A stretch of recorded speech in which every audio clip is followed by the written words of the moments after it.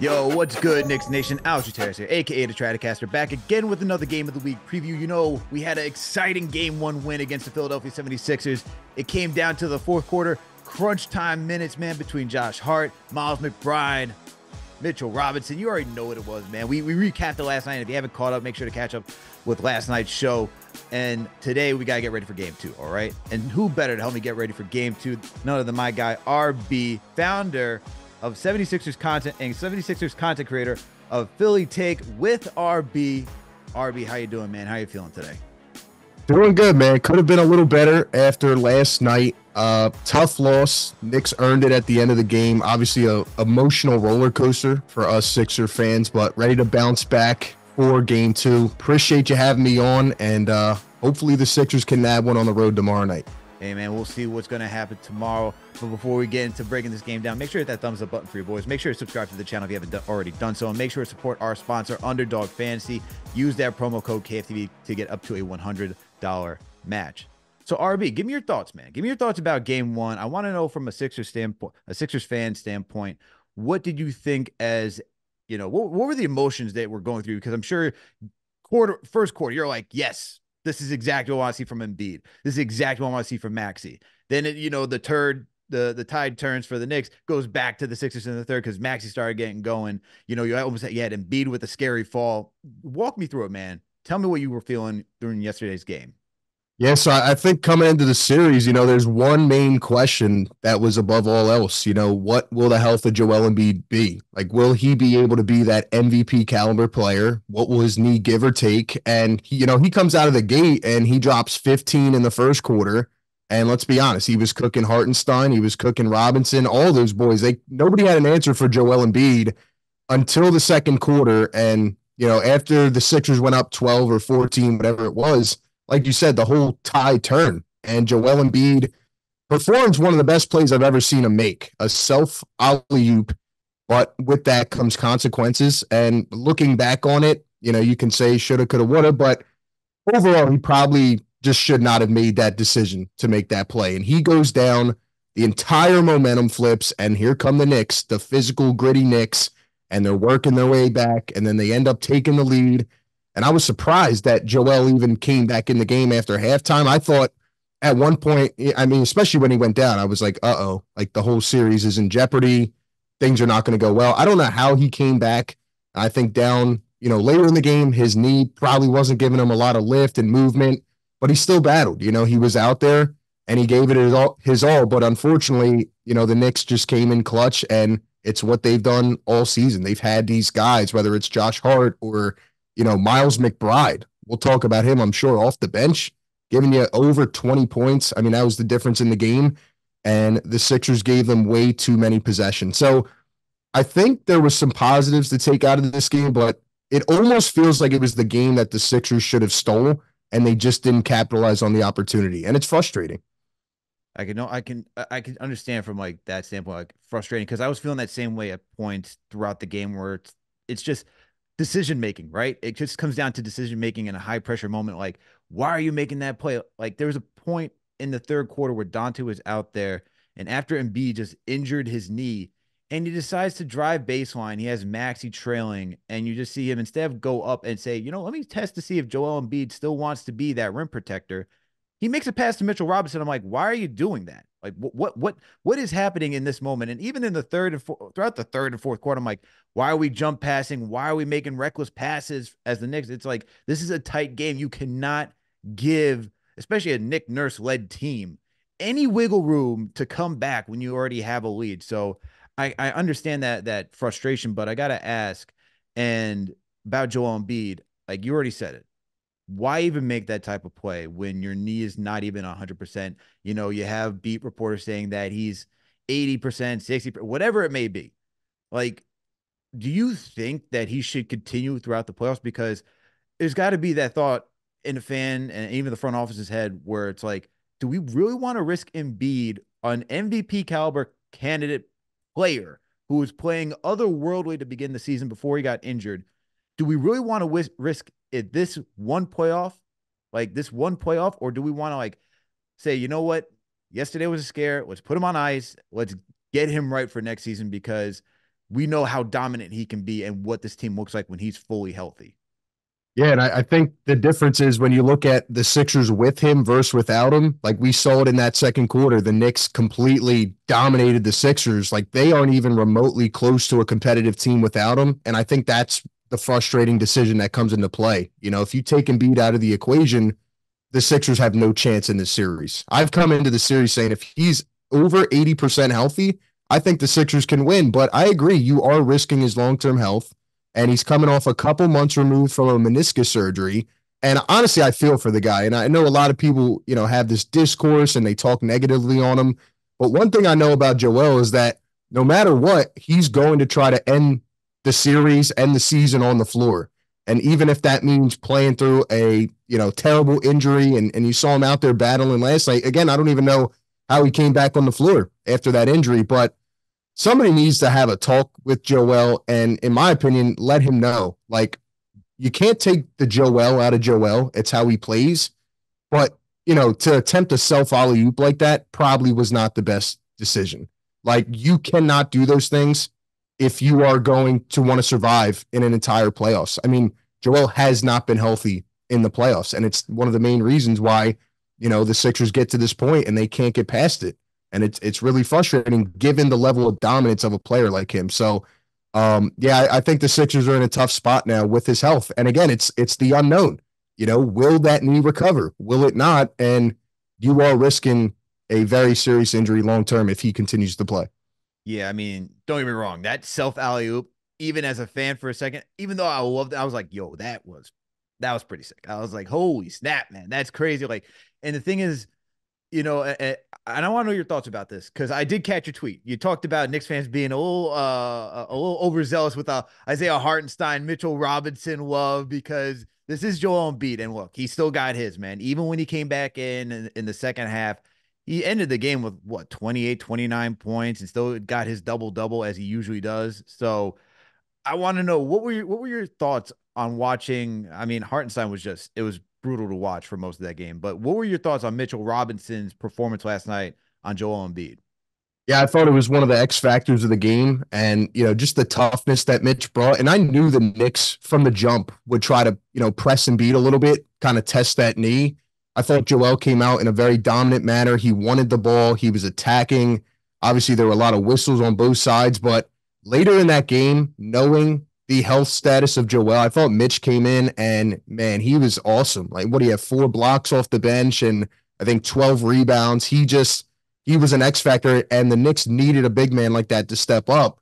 And like you said, Hartenstein was having a rough night, and I know Robinson's on a minute restriction, but he was one of the difference makers in this game. And I think going forward, I don't know if the Knicks would ever think about starting him or maybe playing him a little more minutes.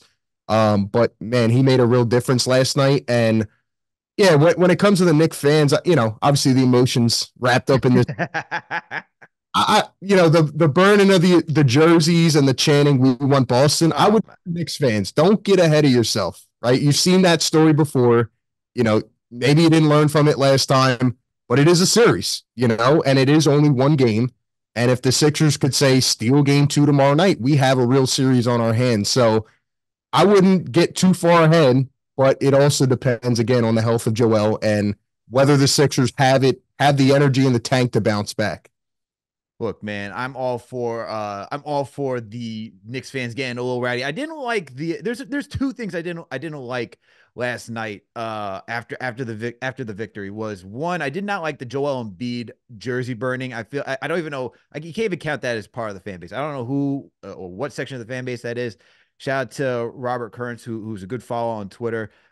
He commented saying, like, 99.5% of the fan base would not do anything of that nature, would not even acknowledge thinking of it like that. But then you always had that 0.5% that goes out there and wants to do something a little crazy. I'm like, that's stupid. The other thing that bothers me is Trae Young. When we start chanting Trae Young, I'm like, guys, he had one good playoffs. All right. This man should not live rent free in Knicks fans' head. The way that you show you don't even care about this guy is not even thinking about this guy, because that is, look, his team's not even in the playoffs. Man got smoked. All right. Please. He got smoked by the Bulls, who then they got smoked by a Jimmy Butler less Heat team. So what does that say about the Hawks? Please. Right. I don't need none of that. But I'm all for fans, man. Just like saying we want Boston. Look, it's been we had 2 decades, and I know you're an Eagles fan. You know how it is, man. You saw Nick Foles win the first Super Bowl against Tom Brady. Every just little bit of a win, just getting closer and closer to the promised land. You got to enjoy it and embrace it, especially when you've watched a franchise that has suffered. So I'm all cool with saying, hey, you want to think far ahead, but yes, it is a game to game, series. Like we won game one. All right, we put that in the books, move on, focus ahead to game two, because what happened in game one does not matter for game two. So I'm with you on that. But salute to Knicks Nation. Thank you all for tuning in for another Game of the Week preview. Appreciate all of you for tuning in. Make sure to hit that thumbs up button for your boys. Make sure to subscribe to the channel. Make sure to support our sponsor, Underdog Fantasy. Use that promo code KFTV to get up to a $100 match.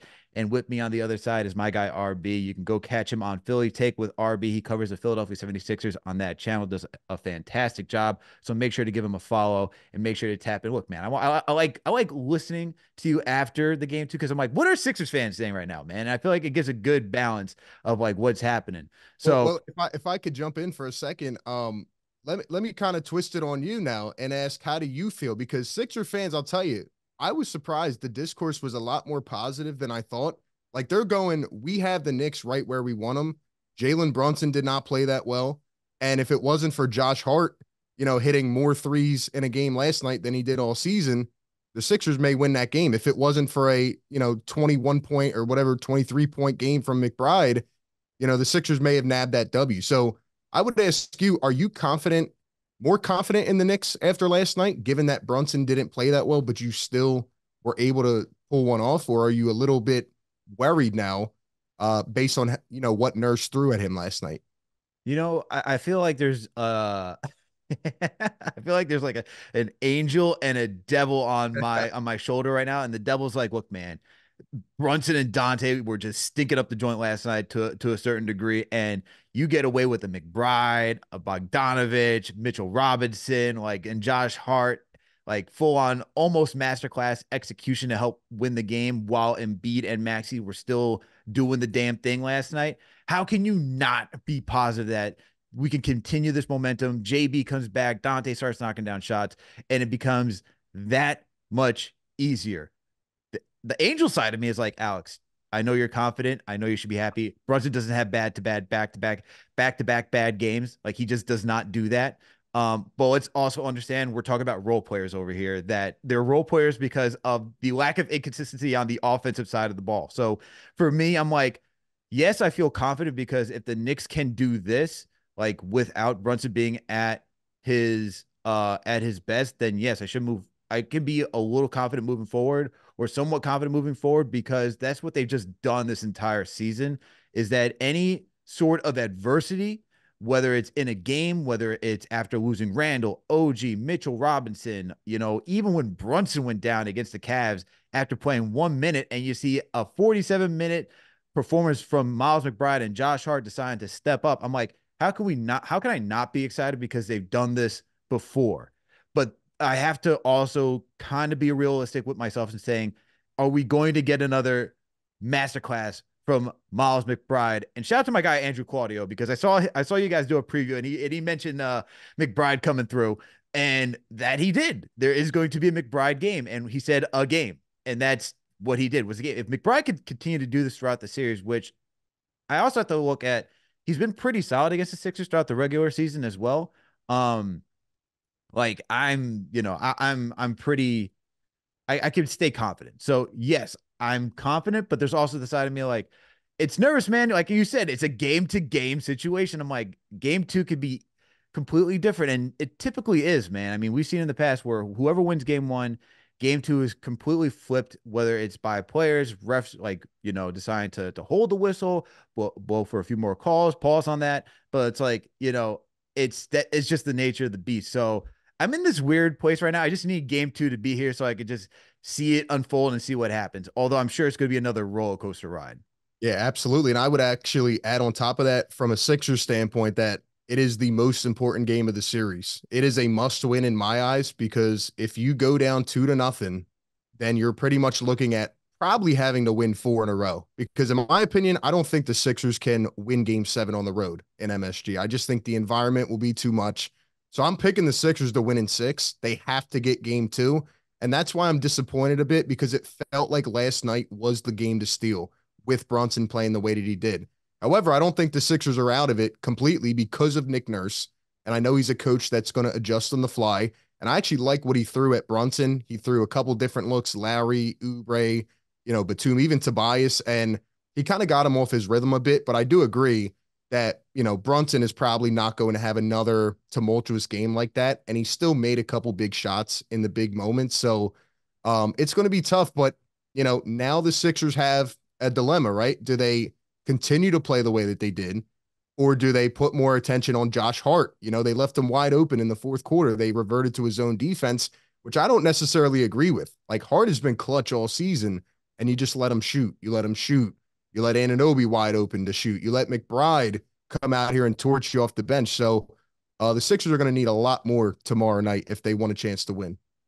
Yeah, and I guess the one thing from a Knicks standpoint is like, can we keep that momentum going, right? Can you keep that bench momentum going? Because to me, it's going to come down to the battle of the benches. And, I know Uber was making some shots. Harris has just been, tough to watch.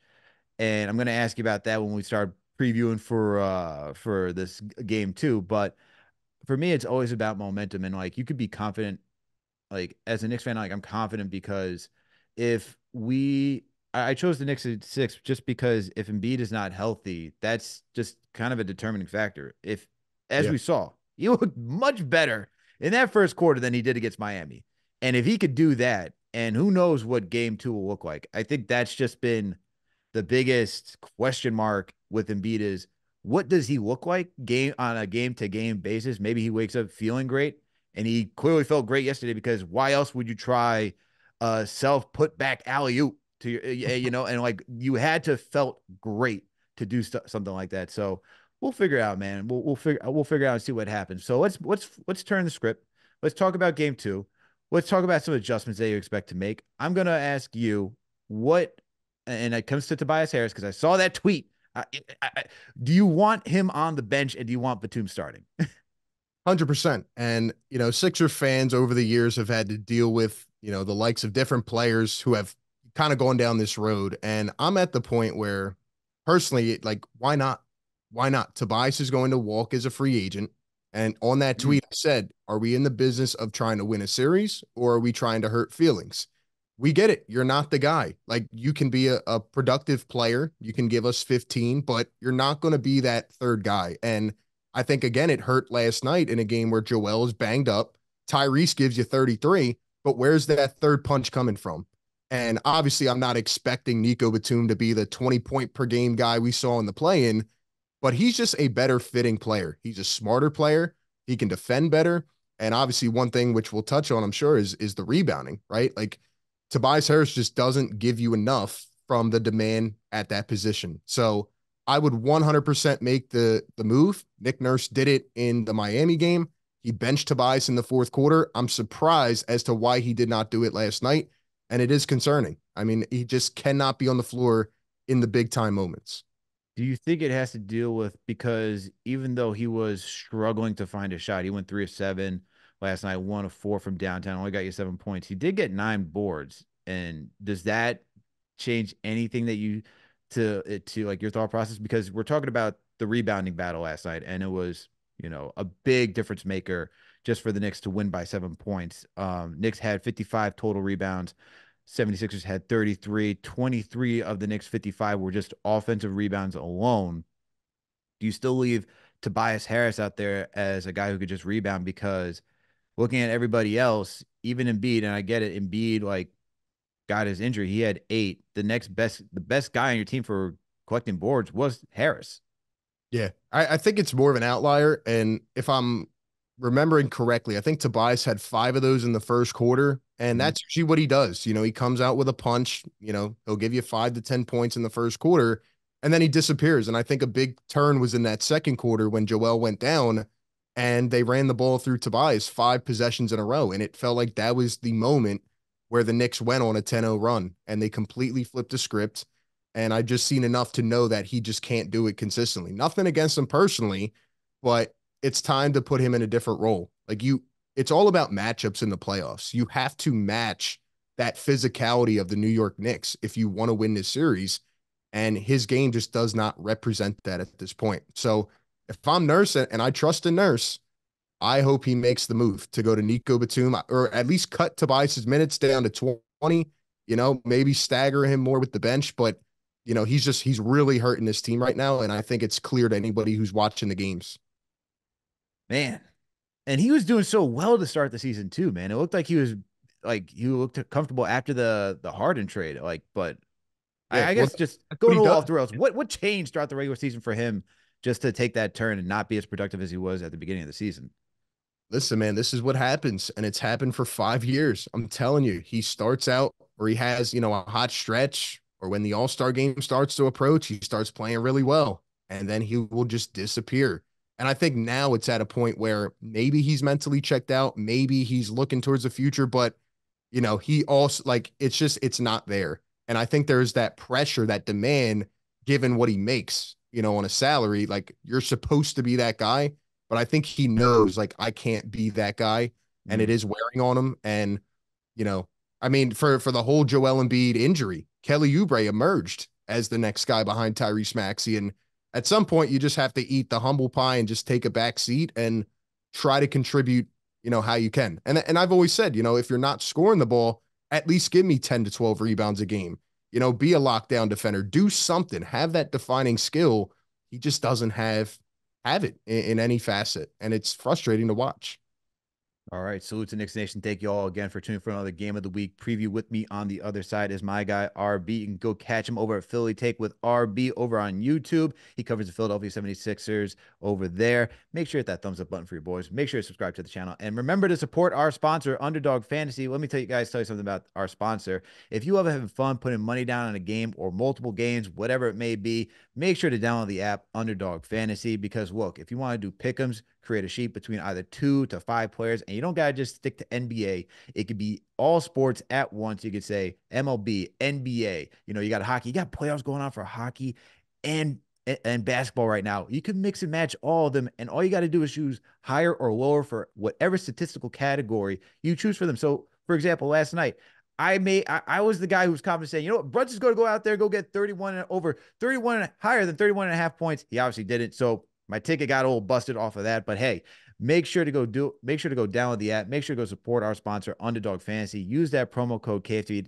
to get up to a $100 match. And if you don't feel like doing pick'ems, invite your friends, do some drafts. Look, CP, CK, JD, the Knicks chick, and myself, we all been doing the drafts. And hey, it's a little way to get some, some lunch money for the next day. So make sure to go support our sponsor. Use that promo code KFTV to get up to a $100 match. And also remember, got another watch party. You can go to Sucker Punch tomorrow for game 2. All right. 334 3rd Ave in New York, New York. Make sure to go over there, hang out with all the Knicks fans. It's always rocking and popping when you go over there to catch a game. So make sure to go to Sucker Punch tomorrow if you want to go catch game 2 of Knicks versus Sixers. All right, getting back to it. RB, you mentioned will Tom Thibodeau make the adjustment to put Mitchell Robinson back into the starting rotation? And I don't think he will do that unless Hartenstein has another stinker. And just because we saw through the beginning of the season, or not necessarily beginning of the season, but midway through the season after Mitch went down, they traded for OG Anunoby. That offense just opened up, and Hartenstein, who can work the high post and find guys who cut baseline or just down the middle of the lane. That's so important for what this Knicks team does, especially to get off to a good start in games. I just don't see that happening. I think, and I won't say it's like an aberration that Hartenstein had a tough, outing against Embiid. I mean, like outside of this season, where first time even after the trade, he looked great. We know that Hartenstein does have matchups, especially when both centers are healthy, that he just doesn't have it going that night. So I think Tibbs will give him another chance. Also, it was Mitchell Robinson's first game last night where he played 30 minutes coming back from injury. I don't think he wants to extend Mitch that much, even though Mitch had an awesome game last night. I don't think he wants to go off the rip and just say, you know what, Mitch, you played 30 minutes last night. We're going to have you do it again, even though you just had ankle surgery not too long ago and you're just recovering from it. I don't see that happening. But I think more so towards the ball movement and everything else. But I want to know, you are you expecting that to happen? I guess because you mentioned it. No, I don't think it'll happen. I think you usually go with what works until it doesn't. So I do think they'll keep Hartenstein in the starting five. But, again, Robinson was an X factor. Even McBride was an X factor. Like the Knicks have these guys who can come in and punch you in the face. And I think if guys like Robinson continue to play with that level of toughness, it's going to make it really hard on Philly, especially if Embiid is banged up and kind of dealing with what he is. But I will expect on the other side for Nurse to make adjustments. I think we'll see, a couple different looks. I like what he did on Brunson, like overall. But I know Brunson's coming back with another punch. So, those game to game adjustments are huge. And I feel like the Sixers have never had that type of coach who's willing to make those adjustments. And I expect Nurse to do so. We've seen him come back down in series before. So I'm rocking with Nurse, man. I expect him to have a new formula for game two and try to stop these Knicks because he lived or died with it last night, and the Knicks took advantage of it. But can Josh Hart do that again? Can McBride do that again? I think those are legitimate questions, and maybe the Sixers follow the same kind of philosophy. I will say this. And actually before that, before I get into my whole Josh Hart thing, I will say I love that we're gonna have a great coaching battle because and especially shout out to my guy Will Lou who covers the Raptors. I don't know if you ever heard this, but when Nurse was coaching the Raptors, he got the nickname Nick Thibodeau because of just how many minutes he would play his players. And so to me, it's like, oh, Tibbs versus Tibbs. But and I like how the creativity is going to just come about from both coaches. I'm more impressed that Tibbs is doing something from an offensive standpoint, not necessarily defensively. Maybe there's some switches here and there and like how you deploy OG Anunoby and stuff of that nature. But for the most part, he likes to run that drop coverage and just stay true to that. Nurse defensively, like he very well known for the boxing one with Fred VanVleet against Steph Curry in the NBA Finals. And the way that he was just saying, you know what, let's go zone. You know what, Oubre, you guard Brunson. Harris, get out there. Like everybody. I'm like, that is just the trust and just on the fly is just so interesting because as I can only imagine as a player, when something is constantly changing, you're like, you just when you think you had it figured out, nah, now you got to figure it out again. And that's the one thing I give Nick Nurse a lot of credit for is that for opponents, he always keeps them on their toes. So I'm looking forward to what he does tomorrow, from a Sixer standpoint, and just how the Knicks are able to adjust from an offensive standpoint to that matter. But now getting back to Josh Hart, and I saw there's especially in the Knicks fan base, everyone's like, can we really expect Josh Hart to execute because the way the offense was breaking down, this, that, and the third? I get it, guys. I don't like watching just the offense just sputter and then just like kick it out to somebody and you just put up a three. But I will say this Josh Hart, when it comes down to late in the shot clock, has been very successful. Now I'm going through last season because this year he's been up and down, and I'll give you those numbers too. But on very low volume, when there is between 4 to 7 seconds left in the shot clock on point four 3-point attempts, he is actually shooting 46% from downtown. When it is even less time, 0 to 4 seconds on point three attempts, he's shooting 48%. And now, is that saying that's not a lot of volume? The amount of times that it happens is like it's very minimal. And this season alone, he's been worse than that. It's gone from such high numbers last season to actually during this regular season 30% shooting with 4 to 7 seconds left in the shot clock to then 27% with 0 to 4. So yeah, it's been up and down this season, but my point is that he is capable of doing this, and that my theory for Josh Hart is that, and RB, I'm sure you played sports. I'm sure like when you're just not thinking and you're just doing it, that's when you play your best. It's like the instinct comes out and you can just execute. And I think for Josh Hart, I can trust him when he's just not thinking and just doing. Yes, he's going to be fine. The reason why he struggles in games is because he's just thinking way too much and just hesitant to actually execute. But I do think if he can just, I think this is just like getting your nerves out, shaking off the rust. Like he'll be fine for tomorrow's game. So I actually do believe in Josh Hart because he's a big factor in what the Knicks do: rebounding, facilitating, playmaking, And now it comes down to shooting because you don't have Randall. I have to trust him, and I think he will come up big.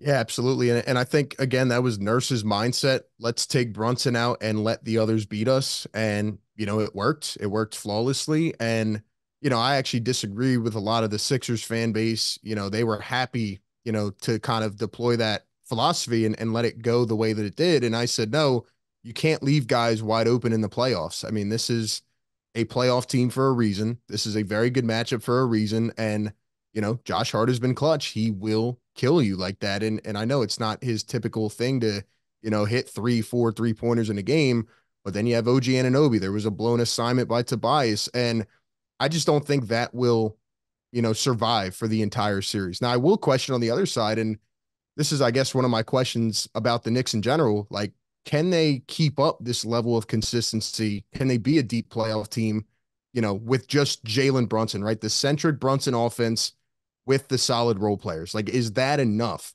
Obviously, there's no Julius Randle. Everybody else is below 20 points per game. Like, can that survive in a playoff series? I think in this series, it definitely can, given some of the little things that the Knicks do and given that identity that they have. But, again, if the Sixers continue to go with what they've done yesterday and they leave Josh Hart wide open to torch you, I think he's going to do it again. And like you said, he's not thinking about it. He's letting it fly. Maybe tomorrow it could be a DiVincenzo game, So I think the Sixers will have to adjust a little bit. And it definitely kills them not having Melton or Rocco in this series. Those could have been two really good wing defenders, but they're just kind of battling with what they have out there, and it'll be interesting to see what the I guess what the strategy is tomorrow night. All right, two more questions, and then we can wrap it up here. RB, I have to ask you, you just had 33 points from Maxey last night. You had 29 from Embiid.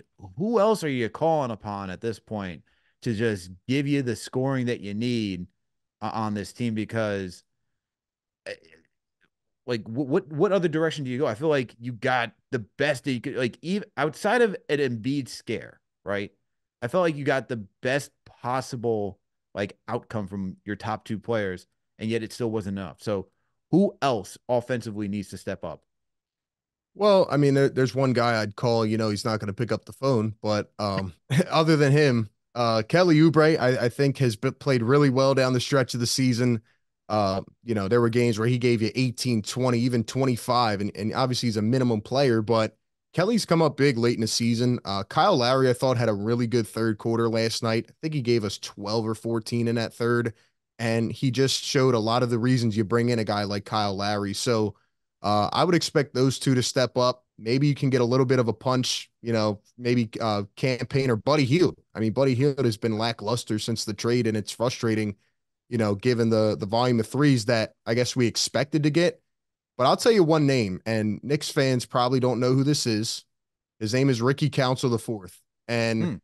if he gets minutes in tomorrow's game, I'm not saying he's going to light the world on fire. He's not going to score that much, but I think the athleticism, the physicality, all of that combined, Ricky Council helped the Sixers win a couple games late in the season. He's an undrafted player.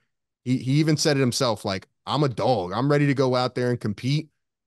That's a guy, if Nick Nurse decides to go with just for a few spotty minutes, could make an impact, just in the environment, the vibe of the game. But with the scoring punch, like I said, I hope it's Oubre. I hope Oubre steps up and can give you that a little bit. So give me a little bit more background about Council because I have no idea who that is. Like, And I don't blame you. Undrafted player. He was picked up. He was on a two-way for most of the year, and he came in later in the season. And there was one game against the Wizards where I think he had 20, 18 or 20 off the bench. hmm, And he, can't shoot that well, but he drives to the rim. He can dribble, penetrate a little bit. He's aggressive, and he's a dog. He's one of those players. It almost feels like a guy who would fit on the Knicks. Like, he hmm. gets scrappy. He's in there, and he's going to get right up in your face. Pretty good defender, and just a guy that can provide more length on the perimeter. So Ricky Council has really impacted a game. And the last time he was in, the Sixers beat the Spurs in a double OT game. And he made an incredible pass, driving to the rim, kind of jumped out beyond the baseline and winged it to the corner for a clutch three. And Council didn't play a minute until the fourth quarter of that game. Game went into double OT. think he ended up playing 20 minutes, and he was incredible. So keep your eyes on Ricky Council. He could be a guy that, could kind of match some of that level of energy of the Knicks, but I don't know if he'll get in or not. Okay. Now, from a Knicks standpoint, there's not much to say change, not much to change other than Brunson and Dante just need to show up and get Hartenstein just in a groove, man. Like he was short on some floaters, have him be that facilitator that he can to be a big. But outside of that, like what you got as a bench production, fantastic. I would just say for the Knicks, just test Embiid. Like from a Knicks standpoint, like just test him. See if he's like we know he's lingering. We know he's got a lingering knee injury. So why not see if he's going to be that guy? I felt like the Knicks left a lot on the table yesterday, especially in the second half, where Embiid was just sagging and just off like while hedging, and it's like he is hanging out in the paint, like just pick and pop at this point. Set a good screen, get to the middle, put up a jump shot, have him work, or just see if you can draw him out to the perimeter at all and have him chase. Like for me, it's just I want to see more of that. Those are the few things I think I want to see from the Knicks tomorrow. But other than that, like there's not really much to critique because they won game one. So Yeah. game two is going to be interesting for both fan bases. So looking forward to it. But RB, appreciate you coming on the show, man. Please let the listeners know where they can find you. And if you got anything up and coming, we should be on the lookout for. Absolutely, man. Yeah, you can find me everywhere. Philly Take with RB on YouTube. We go live every Sixers game, so we'll be over there tomorrow night. We do post-game coverage, all that in the third, and you can follow me on Twitter as well at RB Philly Take. And I appreciate you having me on the platform. Love the channel and everything you guys do. Hopefully it's a different outcome tomorrow night. And I'll add one final thing, which is, I mean, it's obvious, it's a given, but it was my biggest key coming into the series. If the Sixers get out rebounded the way they did last night, they don't have a shot because the Knicks are the number one offensive rebounding team for a reason. And the Sixers, it's already hard enough to stop this team once or twice down the floor, but you're giving them 3-4 possessions or one time down the floor. You're just going to wear out and you're going to wear Joel out. And, if he's already not 100%, you're just putting yourself in a very negative, potential situation. So, Sixers need to wake up. Somebody needs to become that guy. I don't know if they will, but that's what I'm looking for tomorrow night. Yeah, man, it'll be interesting because without Embiid on the floor, man, it was tough for your Sixers. The non-Embiid minutes, as everyone was talking about last night, was interesting. And conversely enough, it was the non-McBride minutes that were very tough, which I'm like, if you told me that was going to be the script, that the non-Embiid and the non-McBride minutes were going to be the difference maker in game one, I would have been a little shocked that was going to be the script. But hey, man, that is what it is at times. And that's why we love sports, man. The unknowing nature of the beast. And that's why I love it. But RB, appreciate you for coming through on the show. Make sure to give RB a follow on Twitter. Make sure to subscribe to his channel as well. He does great work over there. Come on, guys. Don't you want to know what the other fan base is saying during the playoffs? I like to learn. You guys should want to as well. So salute to RB. Thank you for coming through on the channel. And Knicks Nation, thank you for tuning in for another Game of the Week preview. We previewed game two. Make sure to tap in. We're going to be doing a roundtable later tonight. And then, of course, you're going to have play-by-play. You're going to have post-game tomorrow. It's 24/7 coverage about this team, about this series. So make sure to always tap in. Hit that thumbs up button for your boys. Subscribe to the channel if you haven't already done so. Salute to all the franchise channel members. Salute to everybody who just keeps tuning in and to Knicks Nation overall. Support our sponsor, Underdog Fantasy. Use that promo code KFTV to get up to a $100 match. And make sure, if you want to go hang out with more Knicks fans, if you can't go to the Garden, watch party at Sucker Punch tomorrow. Make sure to go over there. You know how to do it. Go online, go get your tickets if you haven't done so already. And we'll catch you later, everyone. All right, we out.